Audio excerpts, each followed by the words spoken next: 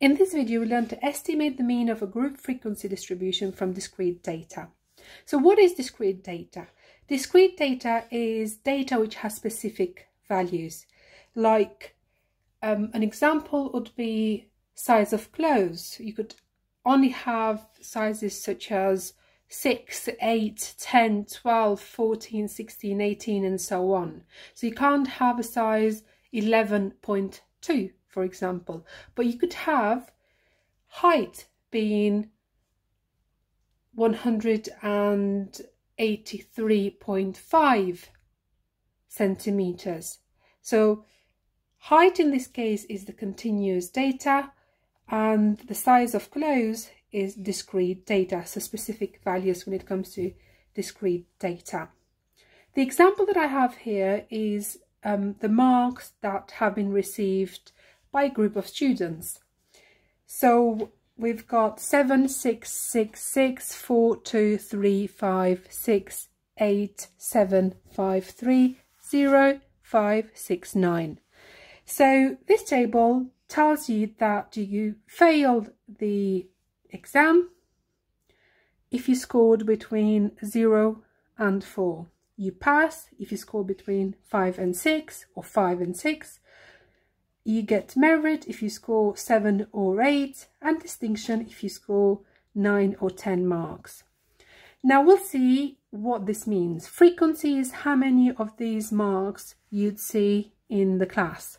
So looking at fail between 0 and 4, we've got a 4 here. So there is 1, 2, 3, 4, 5. So there'll be 5 fails.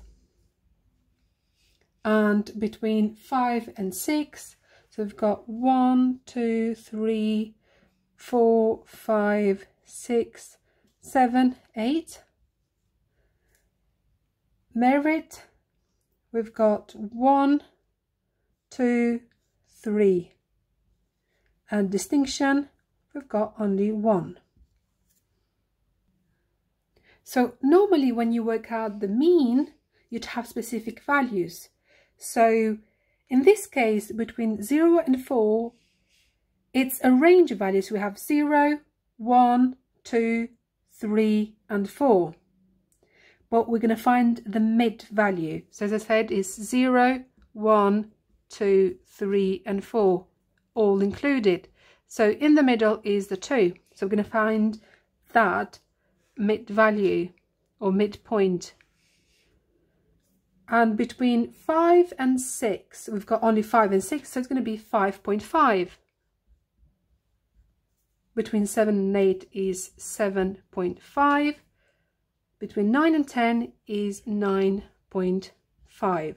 So if you're not given the number of marks, but you just have this table, and you'd be told that 5 learners received a fail, you don't know then whether they got 0, 1, 2, 3 or 4 marks.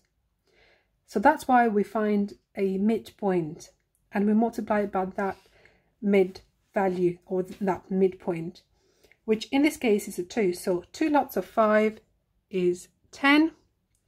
8 lots of 5.5 is 44. 3 lots of 7.5 is 22.5. And 1 lot of 9.5 is just 9.5. So we'll add all of these together.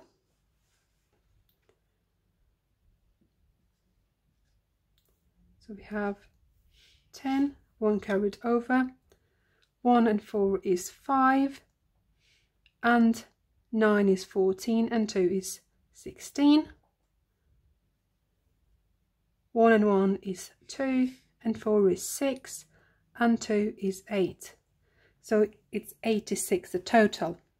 But we still need to divide this by how many values we have. So we have 86 divided by 1, 2, 3, 4, 5, 6, 7, 8, 9, 10, 11, 12, 13, 14, 15, 16, 17.